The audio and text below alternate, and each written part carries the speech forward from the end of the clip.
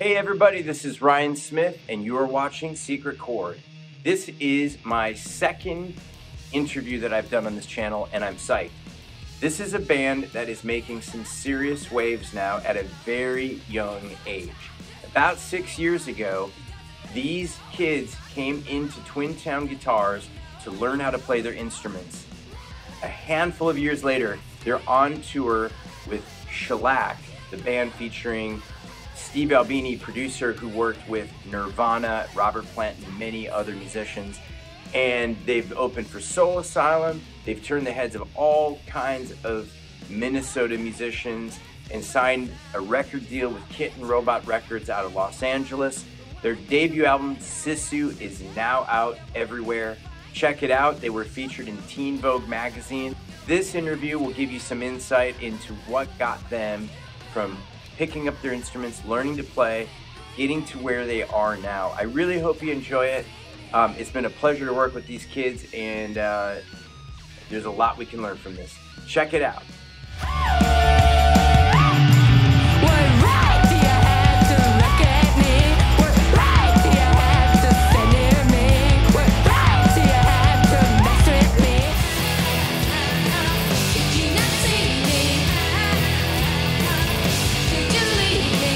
Everybody, welcome to Secret Chord. With me today, I'm very honored to have the band Loki's Folly. This band is getting a lot of buzz right now. They've seen a lot of really cool successes in their career so far.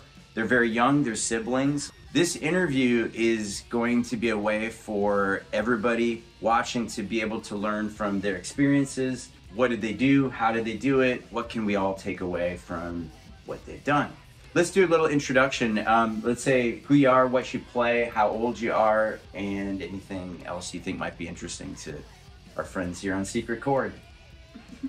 I'm Nissa, and I play the drums in the band. I'm 16. Yeah.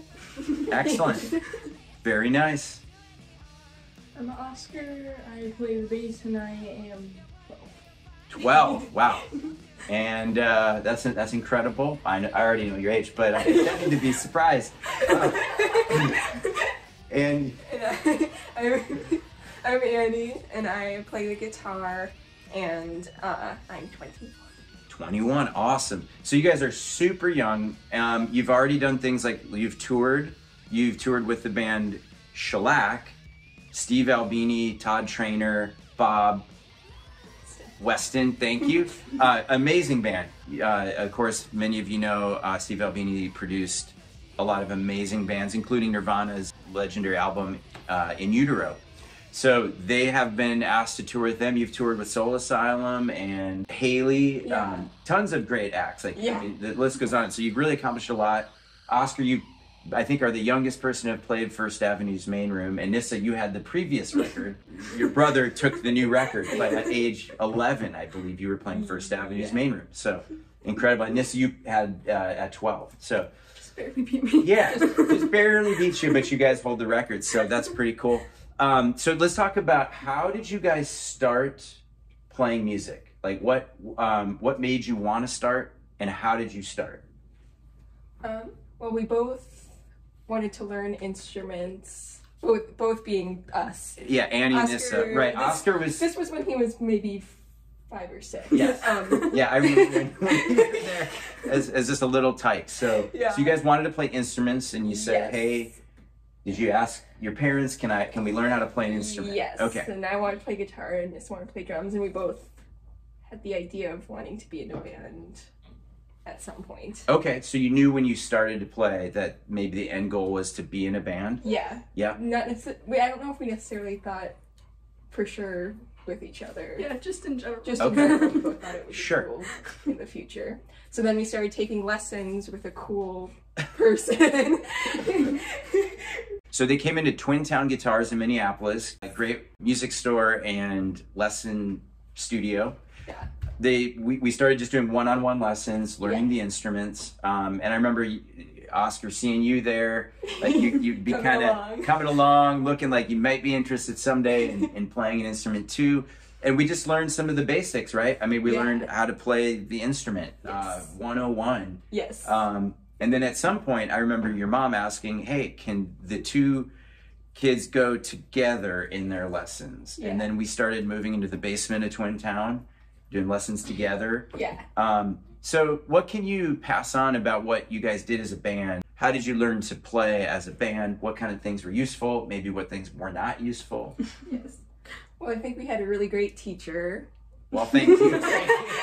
That's very kind. Which really helps. Did you find learning covers was a helpful experience to you guys? Okay. Definitely. I don't think, I mean, that was all we started off with. Yeah. I think it was nice too, being that we're in the same house. You know, if you ever have someone, you're like, hey, I want to run through something, you don't have to wait forever, or schedule it, or have all of that. So it was nice to be able to have kind of like in-house motivation. In-house, literally in-house motivation. Well, that's great. Yeah, but having like a regular schedule with that really helps. Oh, yeah.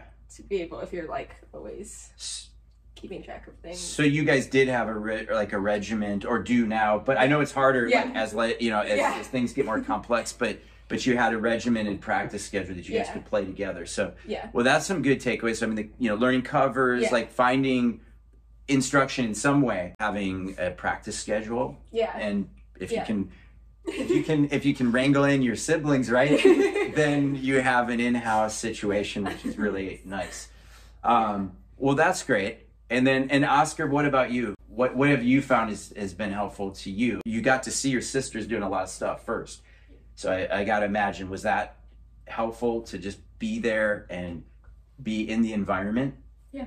Oh, good. All right, well, good. So that's really great. So the band, we should say, did exist as a two-piece.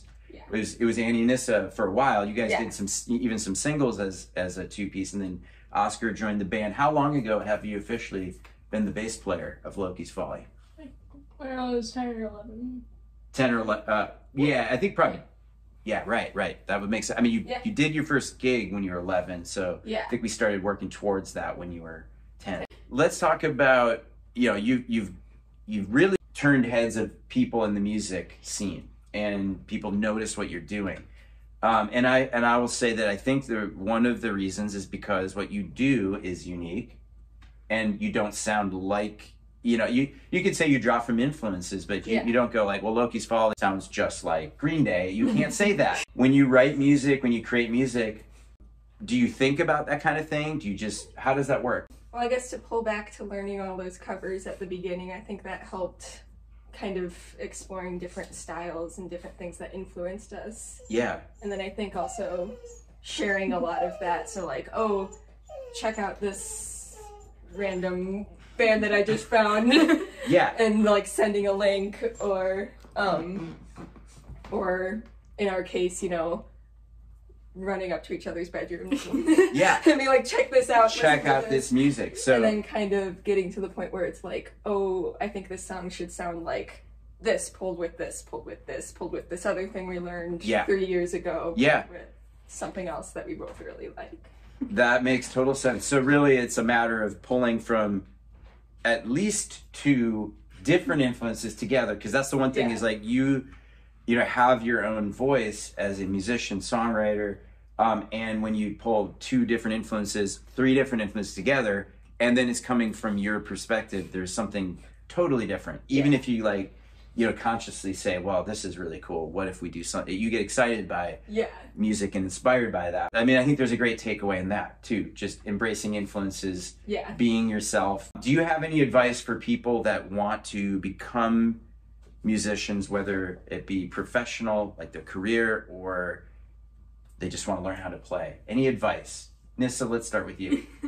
I would say if you're interested in it, to go for it, and don't like hold back or get, it's easier said than done, but don't get like held up in the idea that like, oh, it's this whole big thing that I have to do now. I don't know if I can do it, and only half going it. Just go into it with all that you can, and and I think that makes it easier and in the end more fun to be kind of all in and ready for anything. Yeah. Oh, that's really good advice. And you hit on something. You said it should be fun. I mean, do you agree that music should be fun. Yeah. It's hard when it's not. Yeah. I feel like, yeah. So maybe in every step of the way, it's like you try to enjoy even something that's like scary. Yeah. Like when you're 12 playing First Avenue or 13 going on tour with a legendary band. Like that's, you know, that can be scary, right? But if it's fun, it's, you know, it makes it more, well, palatable for existence. So, right? All right. Well, good. Oscar, what about you? What advice would you have for under 11 or 12-year-old bass players that are getting into the scene? I don't know. Or older bass players? Well, what do you like about Well, like that, Is it nice to be able to express yourself? yeah. You like, yeah, You yeah. can play whatever you want. You can play whatever you want, and you can be expressive and find a way to communicate through music. And I've seen you do that, you know, and it's great. That's great advice. And do you love everything about music? Is there anything that bums you out about it? No. Do you always like practicing? Sometimes maybe not, right? Practicing can be. But is it good to get through practicing? Yeah. It is. Yeah. You can get better. And it's important to make practice fun. I know we talk about that a lot too. You want to, you know, make practicing engaging and fun and a creative thing. In fact, you know what? Let's take a look at some footage of you guys practicing now. This is our rehearsal space here in our basement.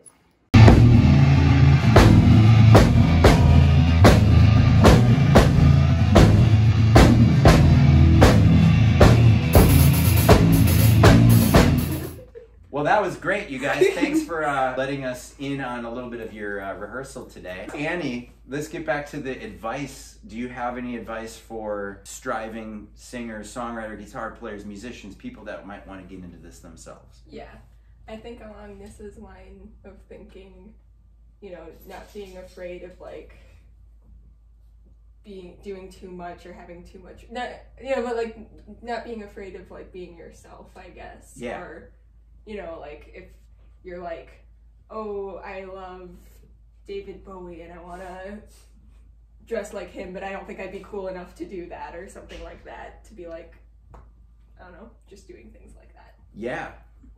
Oh, yeah. Just going for it. Going for it, yeah.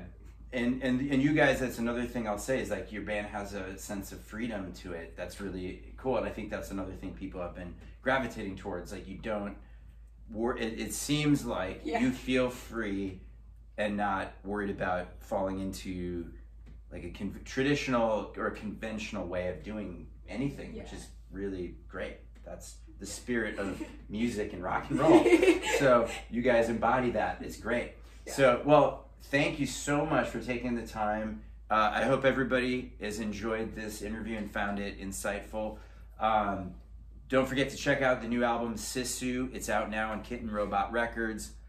All right. Thanks, everybody. Thank you.